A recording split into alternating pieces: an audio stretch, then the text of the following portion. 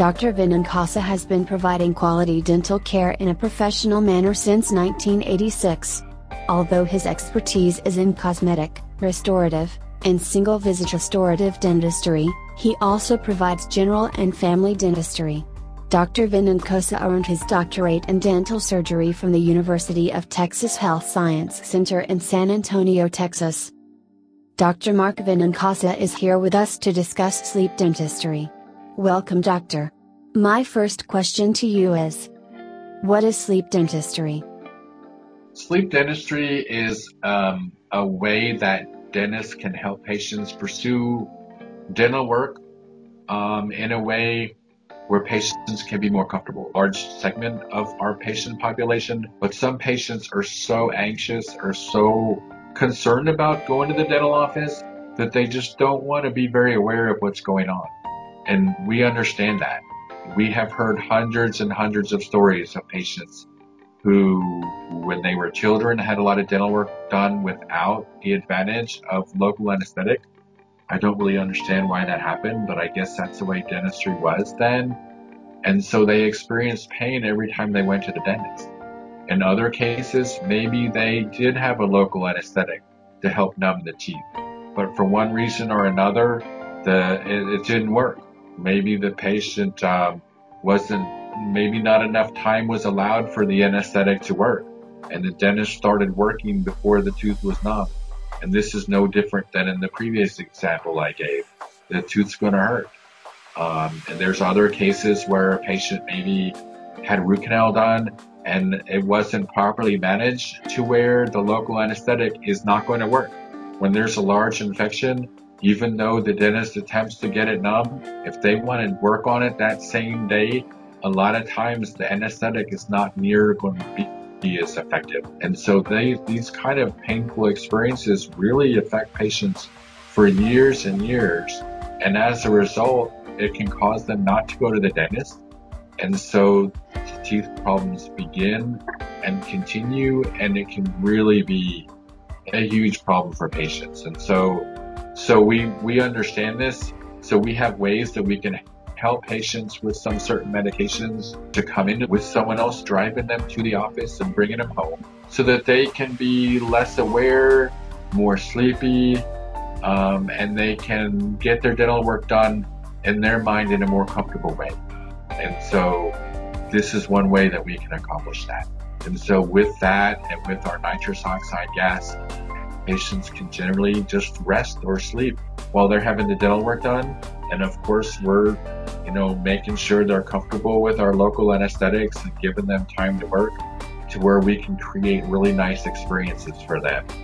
And usually, to be honest with you, after 2 or 3 visits of doing it that way, the patient realizes that the medications made them groggy for hours after their appointment, or they realize that from what they remembered about the appointment that it really wasn't that bad, or that they don't want to inconvenience someone bringing them to the office or bringing them back home, and they'll start to decide, I think I want to go without the sleep dentistry medication and see how this goes. And a lot of times we convert patients to where they're no longer anxious anymore because they realize that it's not how it used to be. Sleep dentistry is a wonderful way for patients to get care, and it's also a way for patients to maybe realize also that it's not like that here. And like I said, it's a gateway to get them here, to start getting their dental work done, which is a win-win. And then it gets them to where they can behaviorally learn that dental appointments really aren't that bad. And it's really very helpful. We're so happy to have it. We understand that less than half the population sees a dentist regularly, and the fear or previous experience is the big reason why. So that's why we offer the sleep dentistry. What type of sedation do you use?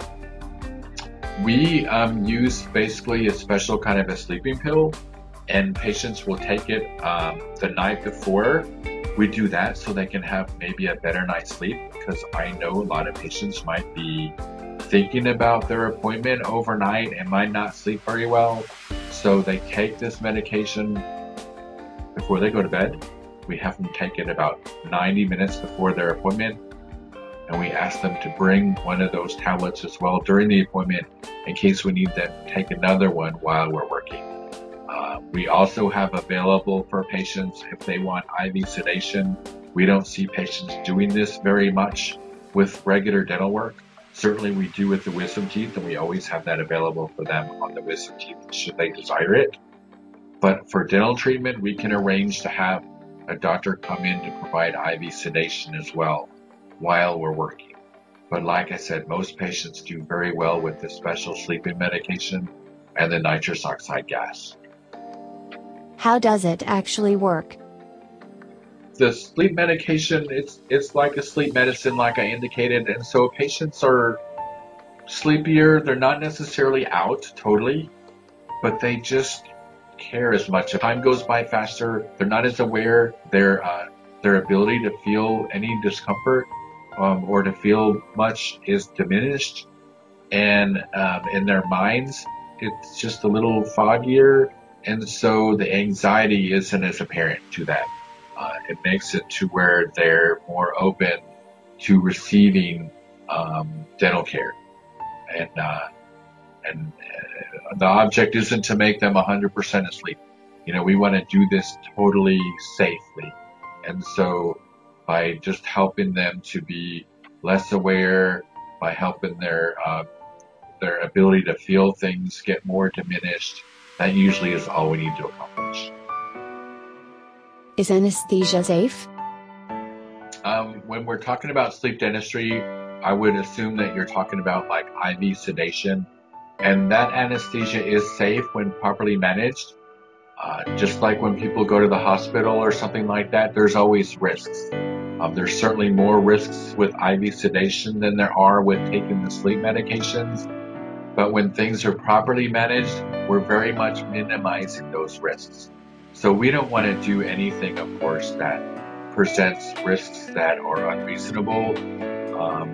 So when we ask, is it safe, in the way that it's managed in our office, in the way that we select out our patients and provide medical history questionnaires to them and ask them questions about that kind of thing, we're minimizing risk with each of those steps.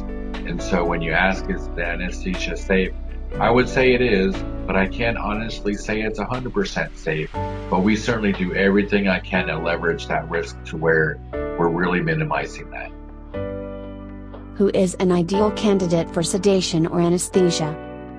The ideal candidate, I would say, is for like IV sedation would be someone that just doesn't want to have any recollection of the procedure. But at the same time, with IV sedation to help manage the risk, I can't guarantee that they won't perceive anything from the appointment.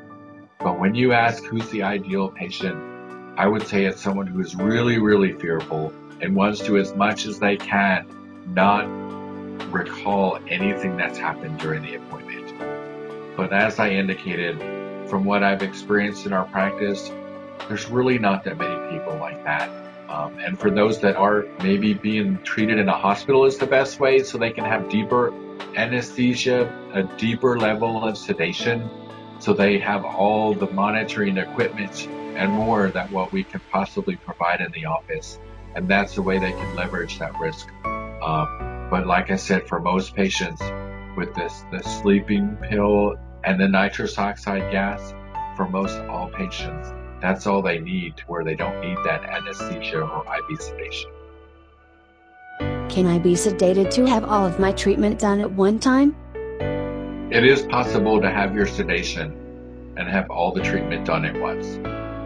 There are times like when crowns or implants or something else like that needs to be done.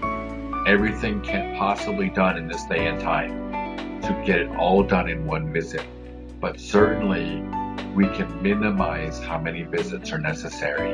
So, to answer your question, a lot, if not everything, can be done in one visit. But there's some things that, based on technology now, we just can't finish everything in one visit. But to be honest with you too, on that second visit or potentially third visit, there might not be a need for this anesthesia or IV sedation because the appointments are a lot easier. there's much less that needs to be experienced. And so patients might have had everything they needed done with the anesthesia and they wouldn't need it anymore for those later appointments. What will be the feeling after treatment? After, whether it's a sleep medication or IV sedation, patients are going to be groggy. In some cases, they're not going to remember some of what happened. They might not remember leaving the office. They might not remember some of the procedure. They might not remember getting home. So I would say it's just like if a patient's ever had a procedure in a hospital, whether it be the laser eye surgery or colonoscopy, they get home and they're kind of groggy. And it's the same way with the sleep medications, same way with IV sedation. There's no way that we can realistically expect a patient to feel like nothing happened afterwards. So, if I was a patient getting the sleep medication or the IV sedation, just expect that you're going to need a few hours or more to get that fuzziness or grogginess out, to get the sleepiness out. I would just recommend sleeping it off. So I know patients want something that's real efficient, effective, want to feel normal after the procedure's done. But I think realistically we can be honest with ourselves and know that we're going to have to expect a few hours or more before we feel like things are to any degree normal again.